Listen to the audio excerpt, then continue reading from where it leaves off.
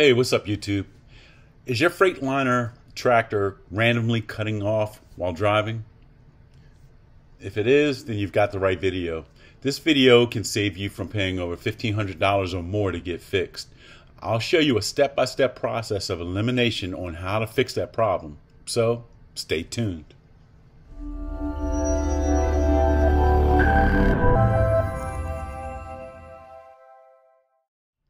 A few weeks ago, I was traveling southbound 85 in Spartanburg, South Carolina. I was traveling about 72 miles per hour. Traffic was tight because of course, they've got major infrastructure construction going on. In a hot, quick instant, the radio went off, the dash lit up, and then flashed out. And for the next 3 to 8 seconds, everything went silent. The second thing that I noticed was the loss of my power steering. Primary and secondary air gauges were losing air. Let's just say it's not the most comfortable feeling you want to have sitting behind the steering wheel of a tractor trailer running 80,000 pounds downhill at 72 miles per hour. This happened to me not once, but 4 times in 2 days. 3 times I was okay with it because I had enough time to respond. The 4th time was in a work zone with tight traffic. With this being said, if this happens to you, you have to remain extremely calm. It's difficult, but you're going to have to remain extremely calm. What you want to do is immediately check your surroundings, check your left and your right mirror, check what's in front of you and what's behind you. Okay, you want to try to glide to the closest shoulder. If you're nearest to the right shoulder, check your right, make sure you're looking at your convex mirror and you're looking, your spot mirror and your regular rear view mirror. And you want to try to glide to that shoulder, to get out of traffic or, to keep anybody from hitting the back of you because, it's extremely dangerous situation. We don't have power. Okay. In some cases, your truck may run a self-test and restart itself. Yes. And sometimes your truck may repower back on. In 3 cases, the truck did that. Okay. I've heard of cases where a truck may have cut off once and may not do it again for another month or 2. If you're having a problem where it happened more than once, do yourself a favor, get it fixed. And I'll show you what you need to do by a process of elimination.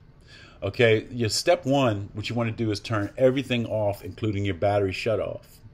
Okay, step 2, you want to wait about 2 to 5 minutes. Then step 3, with the key in the off position, what you want to do is turn your battery shut off back on. You should have a red LED light. Okay, if it's blinking, you want to replace that. If it's steady red, then you go to the next step, which is step 4. Step 4, you want to start your truck. While it's running, you want to go to the key, ignition, and move that key that's in the ignition. You want to move it up and down, side to side. You want to jiggle it. Okay, if there's no play and it's stiff, if the ring around it is tight and it's no play in it and your truck doesn't shut off, your ignition should be good. So you want to go to step 5. Step 5, you want to open your hood and locate your what they call a PNDB. It's also known as a main cutoff. Okay, go buy a new one. Okay, from Freightliner. What it is, there's a relay and a sealed unit in that box, and you can't get to it. You can check your fuses. The first thing, that's what I should say. Check your fuses first. In my case, all the fuses were good. It was there's a black box that's encased and you can't get to it. That relay apparently is what's causing these Freightliners that are running up and down the highway to shut off midstream. Okay, the unit costs about $380 from a parts place. I went to Freightliner Parts where they sell nothing but parts. I'm not talking about a truck service that gives you parts and service. There are certain Freightliners that are set up for point of sales where you can go directly to get that parts, and a lot of times it's going to be a lot cheaper than dealing with a service, a Freightliner service center. Okay, if you're thinking about getting this part from a truck stop, you can forget it. Most of them don't even know what a PNDB is. Okay, I've already been through the process. They don't even know what it is.